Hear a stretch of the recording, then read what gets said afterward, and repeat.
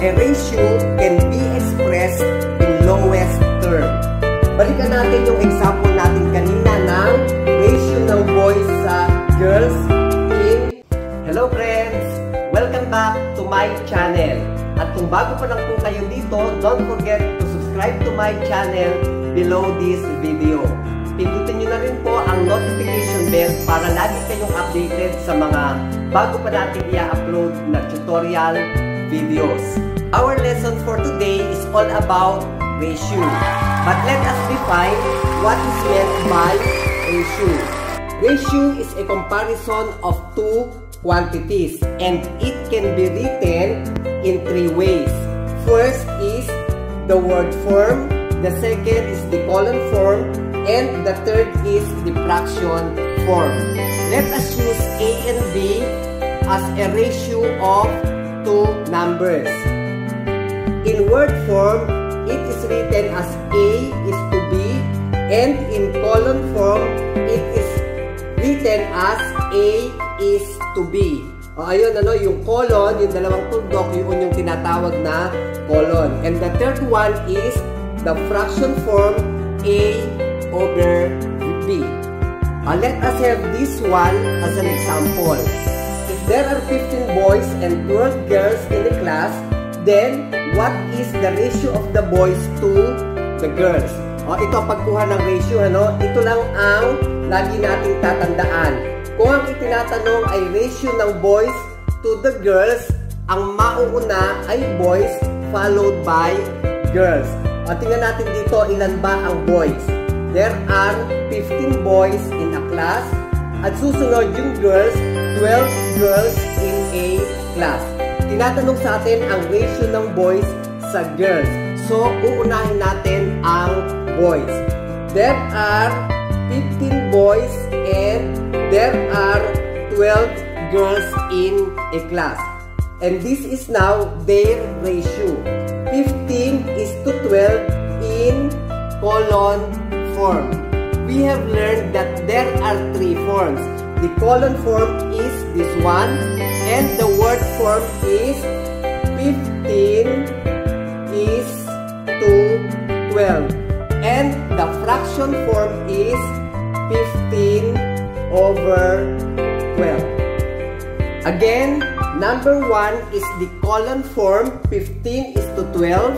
Number 2 is the word form, 15 is to 12. And number 3 is the fraction form, 15 over 12. If the ratio being asked is the ratio of the girls to the boys, this will be the answer. Unahin natin ang girls muna. There are 12 girls in a class and 15 boys. Kaya ang ratio niya ay 12 is to 15. When what is being asked is the ratio of girls to the boys. This is in colon form.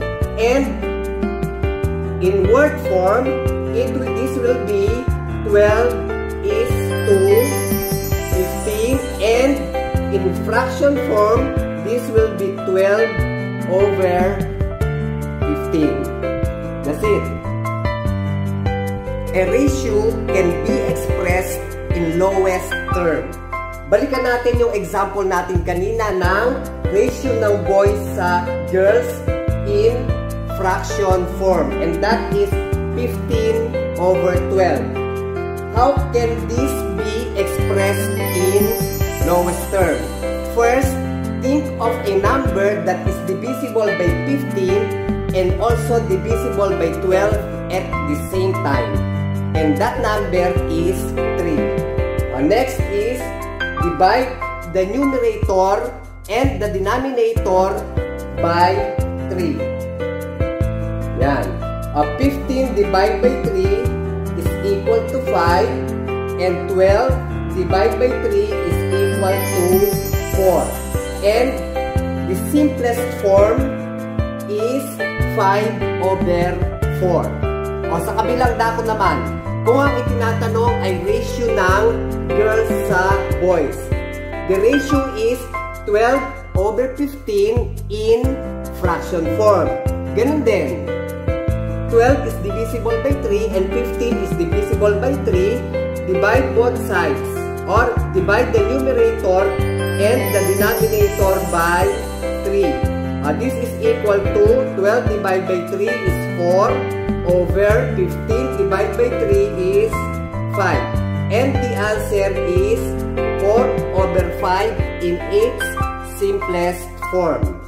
Kung ang ratio na tinatanong ay boys sa girls, the answer is 5 over 4 at ang ratio naman ay 4 over 5 kung ang itinatanong ay ratio ng girls sa boys. Ayan.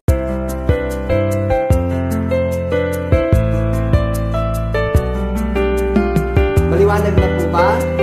Okay. Hanggang dito na lamang po tayo at magkita-kita po tayo sa ating